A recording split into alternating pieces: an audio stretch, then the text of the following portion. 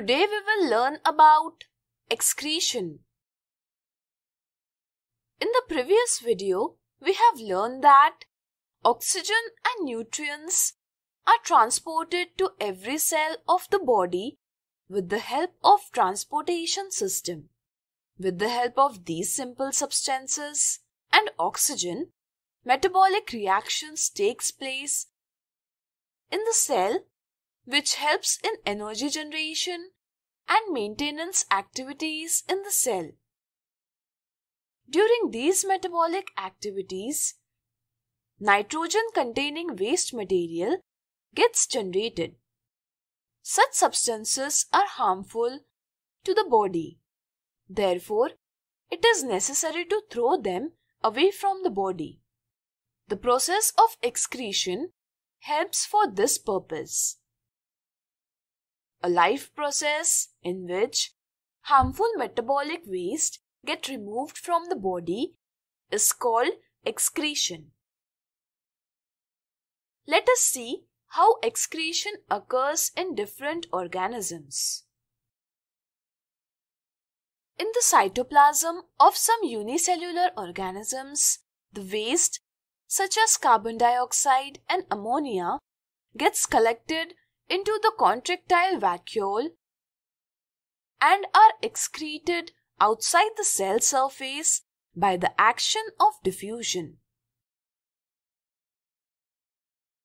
Multicellular organisms have specific organs for excretion. In plants, during the process of photosynthesis, waste materials, oxygen, and water get produced. There is no photosynthesis at night, so carbon dioxide is produced as a waste product. These products are removed through stomata present in the leaves. In the process of transpiration, excess water is also removed by the stomata.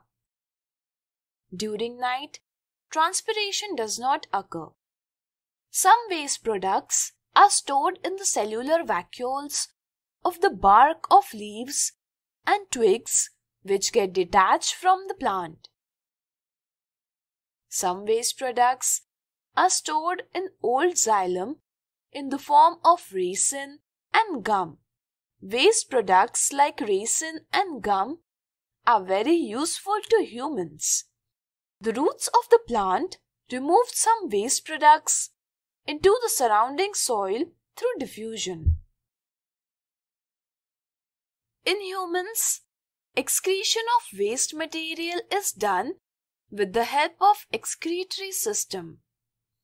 A pair of kidneys are located on the back side of the abdomen and on the both sides of the spinal cord, with the help of which the nitrogenous waste, urea and uric acid present in the human blood are separated by the process of filtration.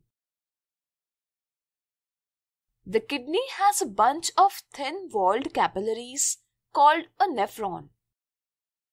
It is the basic structural and functional unit of the kidney. Each kidney has many nephrons which are closely packed together.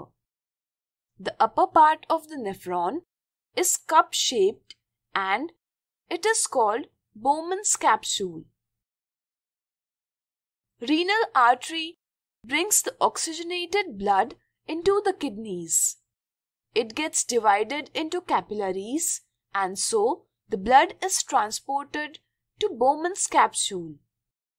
The Bowman's capsule has thin walls with a bunch of capillaries inside it called glomerulus.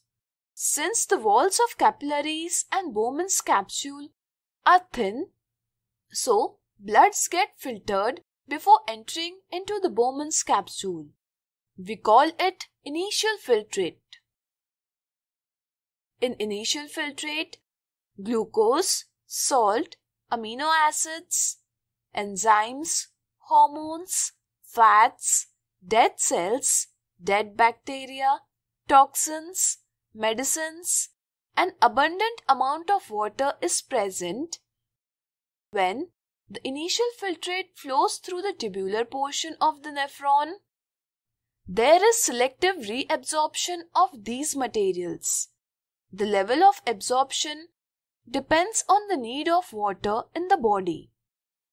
The remaining liquid waste is called urine. Since the filtration works in the kidney is performed by the nephron, therefore it is called the basic filtration unit. Each kidney is connected to the bladder by a long tube. Each tube is called a ureter. It carries urine from the kidney to the bladder. The bladder is a muscular organ in which urine is stored. Urinary bladder is under nervous control. Therefore, the release of urine from the body is under human control. When the bladder expands, urine is carried out of the body by the urethra by the pressure of expanded bladder. Apart from this, carbon dioxide is excreted by lungs and skin excretes water and salts.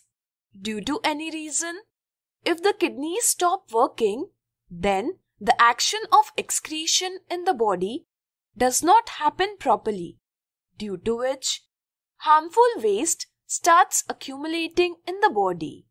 This increases the chance of death. In such cases, hemodialysis is used, in which the blood is filtered with the help of machines and nitrogenous waste are removed from the body. That is why we call dialysis as artificial kidney. So today we have learned about excretion.